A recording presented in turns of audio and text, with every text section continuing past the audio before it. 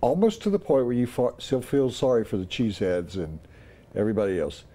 They lost 2 cornerbacks last night. Yeah, their defense wasn't very good. Well, they lost 2 cornerbacks. Right. They lost Sam Shields. And they were hurting back there to begin with. And then they lost Rollin, whatever his name is, who was a backup.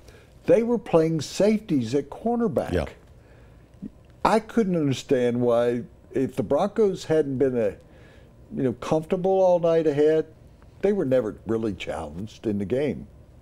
I wrote. At 17-10, you could feel the momentum shift to Green Bay, and you were worried a little bit.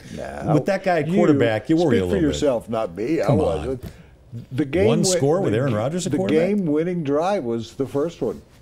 That was a game-winning drive. Well, yeah, I mean, they had the lead, though. So you had 2 quarterbacks that was out.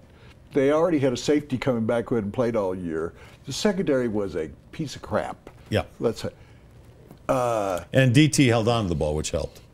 Then you had Clay Matthews Jr. leaving the game, being basically rolled over by his own player.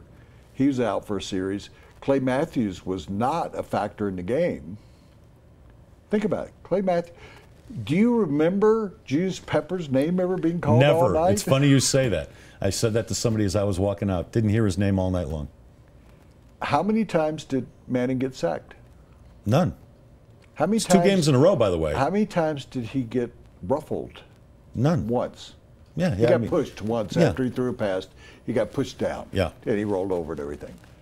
The defense of Green Bay is not any good. No, it wasn't as good as advertised. Let's put it that way. Well, it did have some injuries, and Clay Matthews left for a little while. But the Broncos, again, the Broncos' offensive line was good. Plus, they always had 2 tight ends, and even when they split out, and I saw this a few times, they would split out Ronnie Hillman or C.J. Anderson.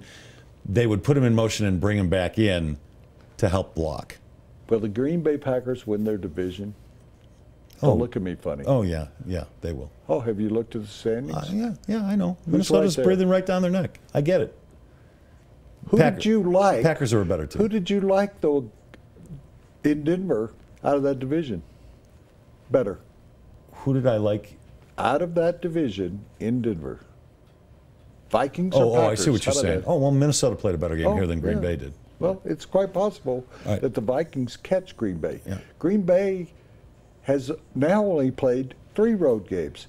How was that hard count thing going last night? No, I get it. But with that quarterback and a smart coaching staff, McCarthy, they're going to fix their problems. They need to get healthy in the defensive backfield. When you go to buy a car, what do you really want? You probably want a lot of cars to choose from. And you want the dealership's best price. Not some starting price or target price, the best price. And you want it immediately, not after hours of negotiating. And you want a salesperson who doesn't get paid more if you spend more. Because, well, you don't want to spend more. Well, you're in luck. John Elway wants all of those things too. Better yet, John Elway wants you to have all of those things too. Come see us or click on johnelwaychevrolet.com.